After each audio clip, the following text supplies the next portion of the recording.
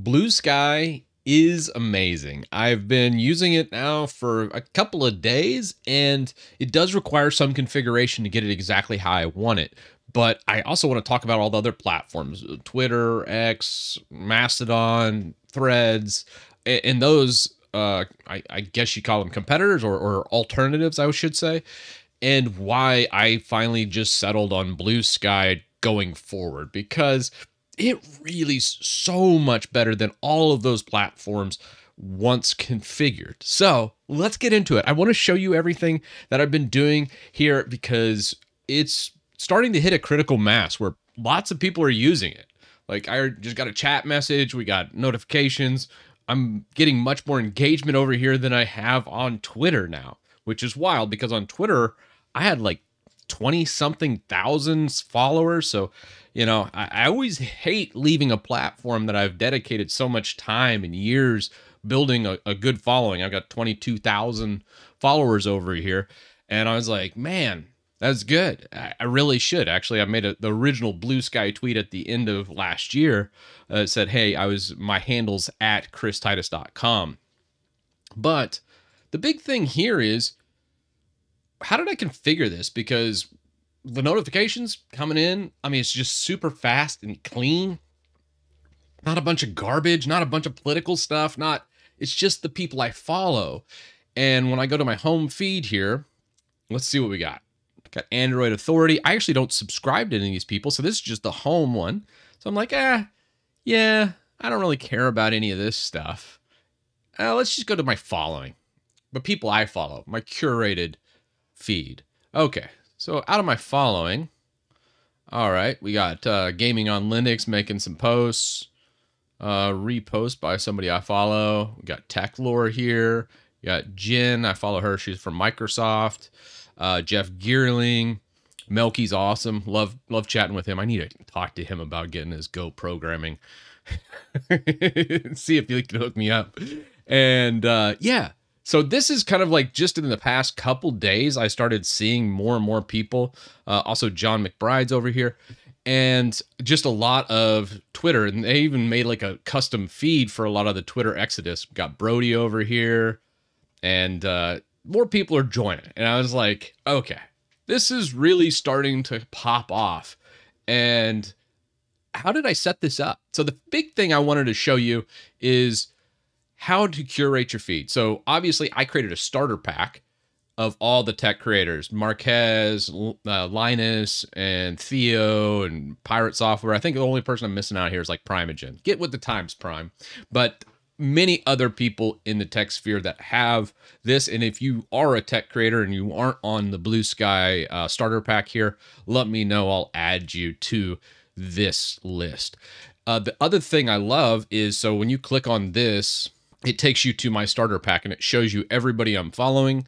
And then whenever you hit the following tab over here, it's going to show you all their latest posts. CoffeeZilla, Quinn, Snazzy Labs, I Justine, and I just have all those creators because I like following them. I like to see what they're saying and just kind of have a good like finger on the pulse. So yeah, that's the big thing about this, is getting these in here. So you could obviously use my starter pack, but this is kind of curated for me.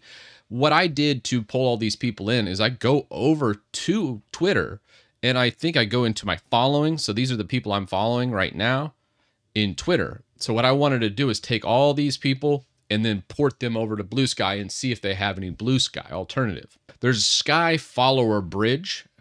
I pull that up.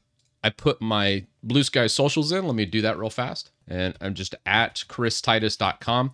The other thing about Bluesky is you can actually register your domain with them. It's usually just adding a DNS entry, and then you can have your own custom domain. So I own christitus.com, and I can use that on Bluesky. So much more personalized. I just love that feature. And this goes through, sees your following thing, but you have to be on the Twitter one so it can scrape that web page, and it scrapes your followers and says, hey, these people are on Bluesky. So you can scroll through and go, hey, am I following these people over there? There's a couple people in here I'm not. And I'm just like, okay. but it tries to track them down. It's not perfect, but it'll get you like 90% of all your follows on Twitter over on your Bluesky. So then you can build your own feed.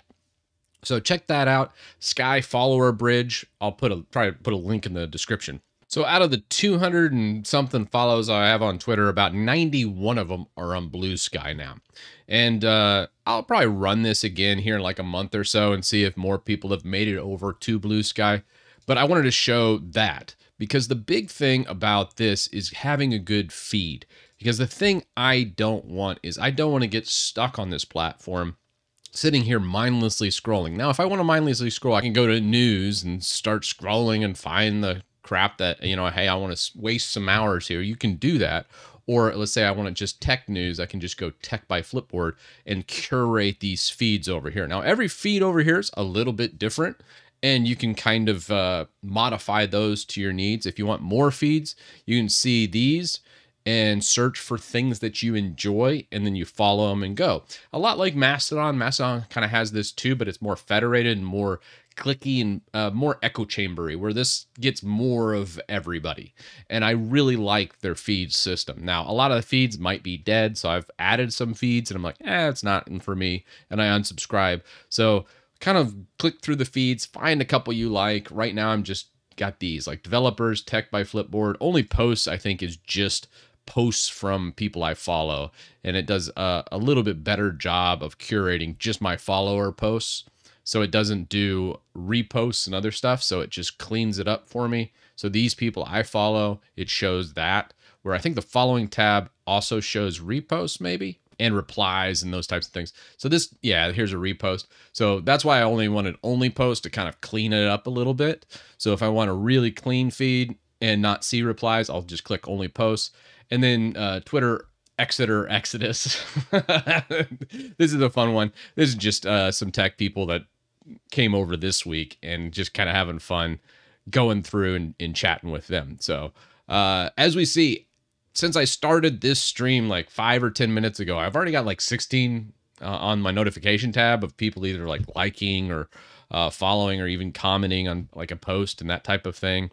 It's neat because a lot more people are using this platform. It's not just an empty shell like when I first came over at the end of 2023.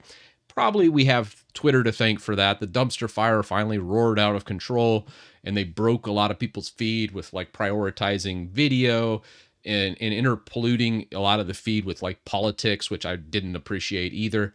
And I found myself just angry anytime I got on there. I was like, man, I really just don't want this. And it was not very productive for me. So that's why like a lot of things from Twitter, it had nothing to do with like Elon messing up the block feature or something like that. I don't care.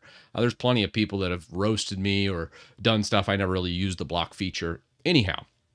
But the cool thing about this in comparison is, yeah, you can use block feature, but I don't. The big thing I really wanted was just a clean feed that I can just go, hey, mentions, I only want to know, hey, who's mentioning me? Okay, these people have like quoted at me or something in a feed. These are the people I'm following. These are the people I'm following, only their posts. This is just a specific list I wanted. All that is just condensed right here. And even better when I go to like a home feed, let's go to the Discover feed. This should have a little bit of everything. So like Hank Green, I don't even think I'm following him. Like I'll follow him actually. Theo, he's here too. Okay, cool. He made it over. Kind of going through here. Sometimes I would see like an AI thing in here. And what I like to do for the AI stuff, I'll just hit profile. And the starter pack will get you most of the tech content creators here. You can click this link and do that. But also another thing I love is the block lists. If you click here, there's an anti-NFT AI crypto buzzword shill list. And what you do is you just click this and it will block everybody listed in here. So here's all the users that are listed, and it's just garbage stuff. Crypto agent. Here's this one. He's shilling his GitHub. This person's a crypto expert. Right. Pix AI. Probably like some kind of nudity thing. You can see, hey, these are blurred out. I wonder why. Could it be it's like some scantily clad cartoon character showing Lord knows what. Yeah, maybe that was a bad problem on Twitter. Was all of a sudden a lot of my replies I couldn't click into tweets anymore because it was just filled with, you know, OnlyFans garbage. So it's like, okay, well, I don't want that.